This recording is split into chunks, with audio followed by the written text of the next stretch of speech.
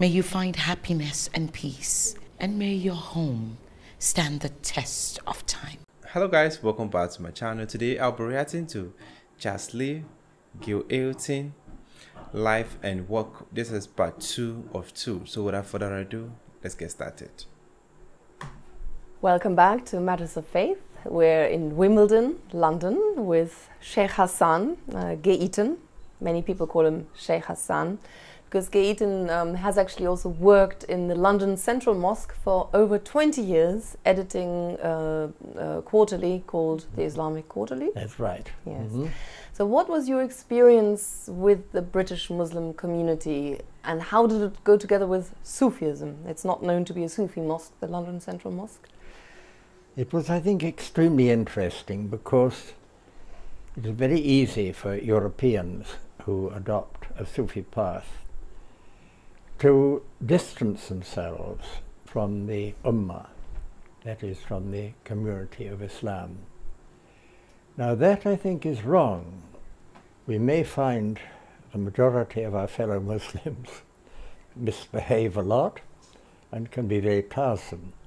Nonetheless, we are part of the same body, and that is something fundamentally.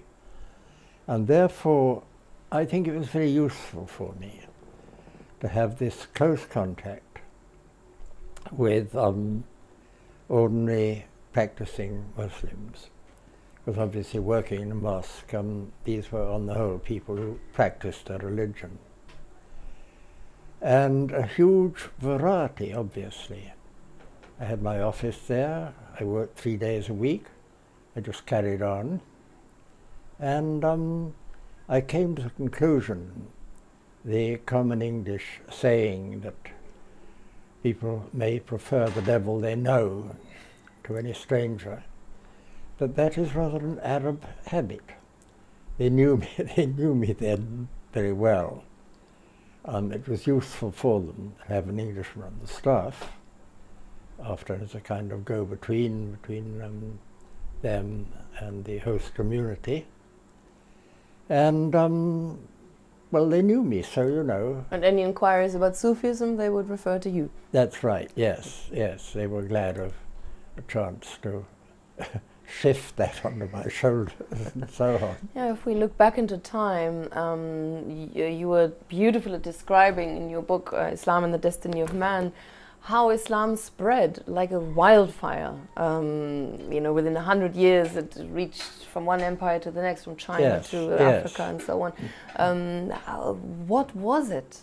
I mean, if we look at, you know, the state of affairs nowadays, surely it couldn't have spread if it was like that. So what was it at the time that, you know, made it spread so much? Well, of course, the Prophet is reported to have said that his generation was the best. And then the next, and then the next, and next, and next, and next. Obviously going downhill. Yeah. We've gone downhill. But, it was largely by example. Now, it's a myth that Islam was spread by conquest, by the sword.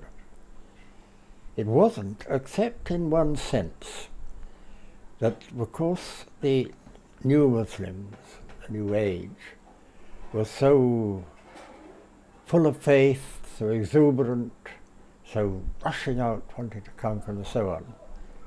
They did conquer many territories. Now, they never forced anybody to embrace their religion.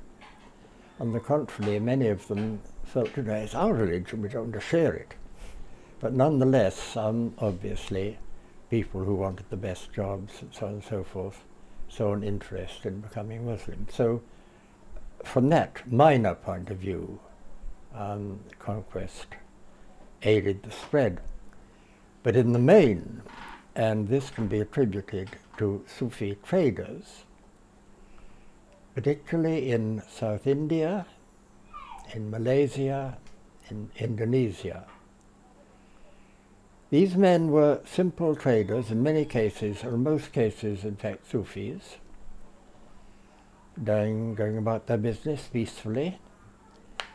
And the local people, the indigenous people, who on the whole lived in some disorder, saw these good men and thought, well, these are the first really good people we've met.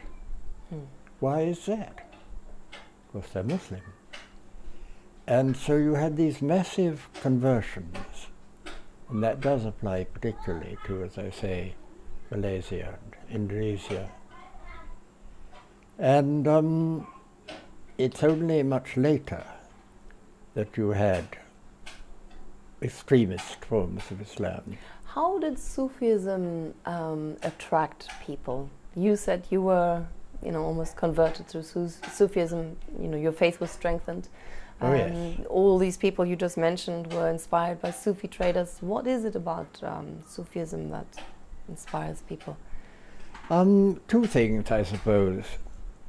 One, obviously, is that this is a very effective means of approaching God, of becoming as aware of Him as we are capable of doing. Secondly, Sufism has always been a path of peace, charity, mercy, concern for others. And these are immensely attractive qualities, and alas, rather rare qualities in the world today. Just for clarity, Sufism is solely related to Islam, or Yes. where did it originate? No, it originates in Islam. People confuse their terms, and this is something that always annoys me a bit, because it's, as Orwell taught us, it's very important to get the right words applied to the right realities. Of course, mysticism, of one sort or another, one shape or another, has existed for as long as one knows. I mean, way, way, way, way, way back. But it takes a different colouring, different emphasis, according to the cultural and the religious context in which it is found. And it therefore had inevitably to arise within Islam, and it did so with an Islamic colouring. To understand this better, can you define the nature of God in Islam? Well, you see, this is always difficult because we know that He cannot be defined. That is the basic principle.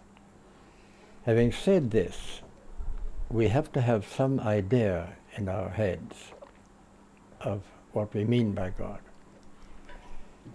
And according to a very important hadith Qudsi, an inspired saying of the Prophet, God has said, roughly, I hope I'm getting the words right, I am in the image that my servant has of me. And this can only be an aspect of the divine mercy. So in order to worship, you've got to have some idea of who or what you're worshipping. You can't worship the totally unknown.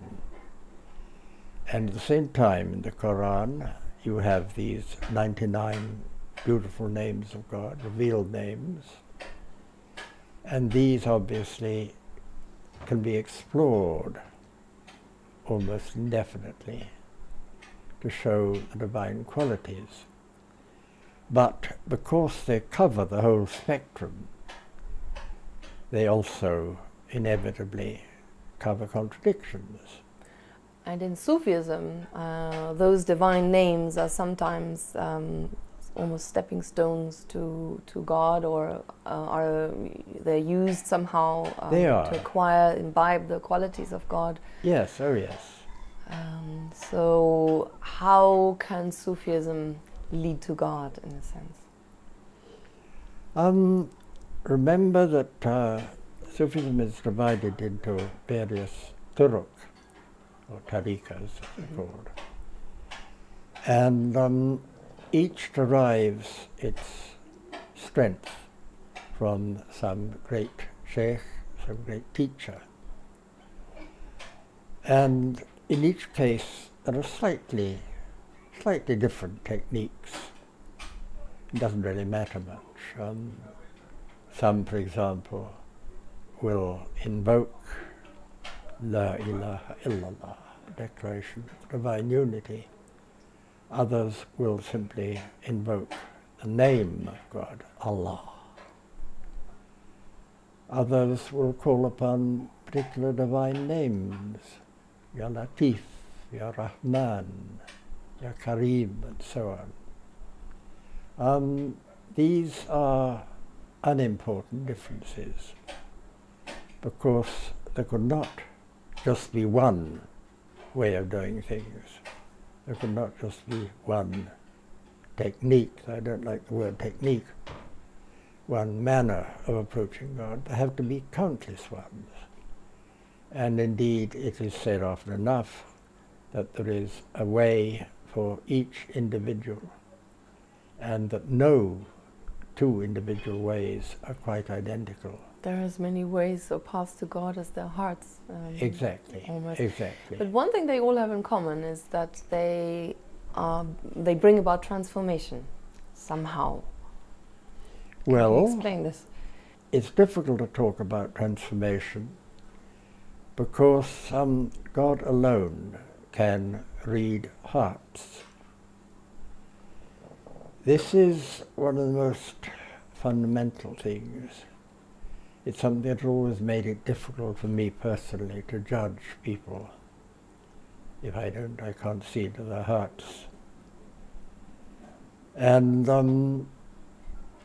you cannot know, basically, if somebody has really been transformed or not.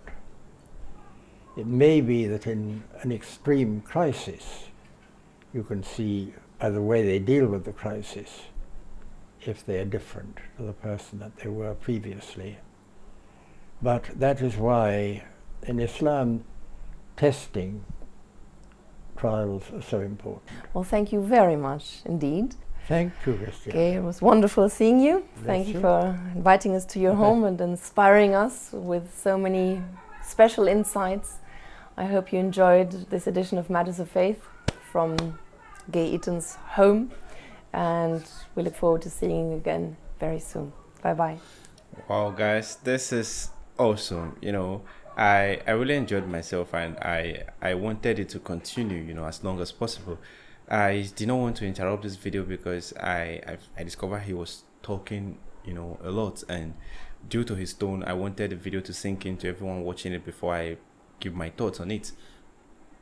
Anyway, I love the fact that he spoke a lot about this about, you know, Sufism and how you can communicate with God. You know, he made mention of the different means. You know, there's no one way to communicate to God.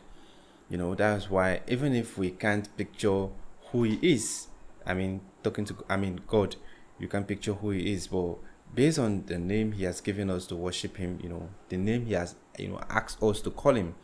You know, the Christian will say Alpha and Omega, the beginning and the end, Yahweh, the first and last, and so many other names. You see, those are, you know, what we channel our attention to while praying to him or while asking for things from him. You know, because it's difficult for you to worship a being that you've not seen before, or you worship a person you've not seen before, but you have deep faith in this person. That is where faith comes in. You know, these are faith is evidence of things hoped for, and, you know, things not seen. And I love this so much. I love how calm and how cool he is. And, you know, and when he made mention of you know, the likes of Prophet Muhammad, he said his generation were the best, so they tried to win more souls from God. And after that, the next generation felt like, yes, our generation is the best, so we have to do more. And that is how Islamic belief has been spreading all over the world. And I think that's also how Christianity has also been spreading, because everyone has this mandate to win souls for God. And that is what we are all doing up to tomorrow, up to the next generation, up more and more generation coming would want to go out there and preach the gospel and win souls from God, because that is it. The more you win souls from God, the more fulfilling you feel deep down, because in the Bible it says when a soul repents, there is a celebration in heaven, because a soul have repented. And he made mention of, sometimes we don't see the heart, only God sees the heart. So you can only, preach the gospel to this person and let the Holy Spirit, continue to work on the person till the person see the light or see the reason why he should turn away from his evil way. And I believe him, because someone might talk to you, even our parents, when our parents advise us, sometimes we decide willingly not to take those advice, and deep down they feel like, yes, they've spoken enough.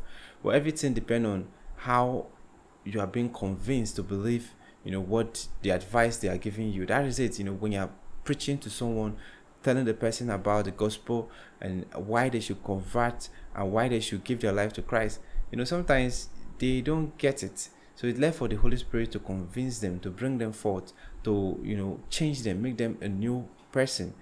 That is it. Anyway, I love this so much. I cannot go into details on how Muslim do their thing, but I feel it's more or less the way Christians do their thing. And I love the fact that everything they spoke about, they did not make mention of other belief. He stuck with his belief, why and how he feels things should be done, and that is it. And I feel I enjoy his conversation more because he was just flowing with English. I think he made mention of a part in the Quran, something how they call God, Allah, and something I've forgotten it, please. So I felt like it's just few things he pitched from the Quran and put it inside. He just went clean English, and he went in a way that even a layman will understand where he's heading to. Anyway, I love this so much, and I want to check out more videos from Gil. If you have any recommendation, let me know in the comment section. If it is the first time visiting the channel, click on the subscribe button. Thanks for watching, and remember this.